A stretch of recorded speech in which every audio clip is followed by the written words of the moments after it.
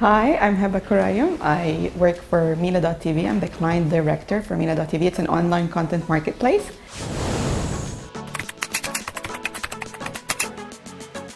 In my mind, there's three types of buyers in Mina, and I think it's similar in other markets as well. There's the broadcasters. There's plenty of broadcasters in the Mina region, mostly free to air. And there's of course the pay TV broadcasters. There's the OTT platforms, which is increasing, and there's of course the telcos. So these are the three major buyers in Mina. They will obviously want what their audiences want. And it varies by territory. It also varies by language and by demographics. And there's a mix of factors that they consider when they actually buy the content.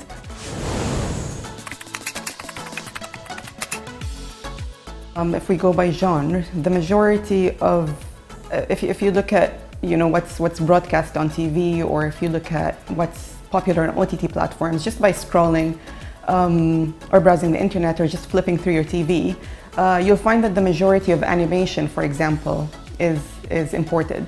It's not locally produced. The other genre that we kind of that I identified as having a majority of it imported is documentaries. There is a slight shortage of documentaries in the regions. When it comes to dramas, you'll find that there's also a big demand for dramas. So if you look at, for example, a market like Saudi Arabia, the top viewed dramas, it's Turkish dramas, followed by Bollywood, and then there's also high demand for Korean dramas, and also Arabic, of course, during the month of Ramadan.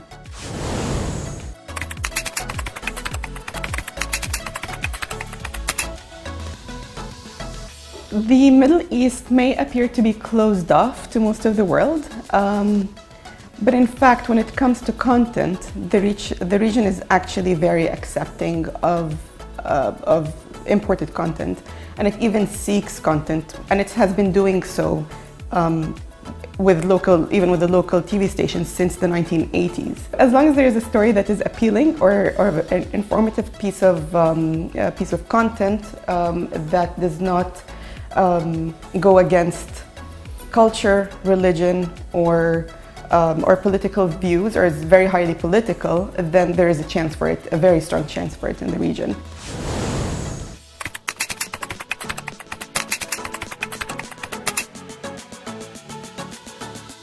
Well, I think it's very important for the region to have an established marketplace for the media industry.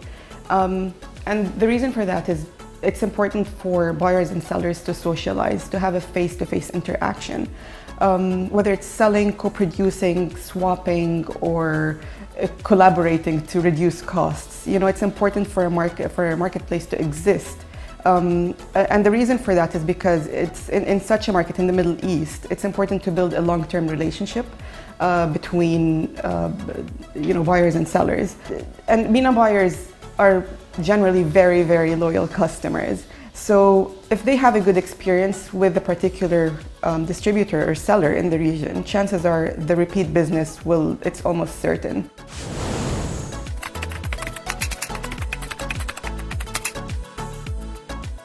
Most distributors, when they come to the region, they expect to close a deal right away, which is great if it happens, and it sometimes does happen. A lot of times it does happen.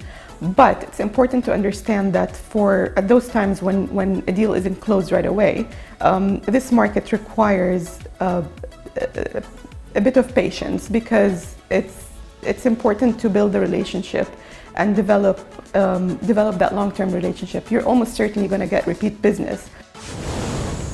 Thank you so much for hosting me. Please come and visit us at the Mina TV booth at the Dubai International Content Market on the 9th and 10th of December.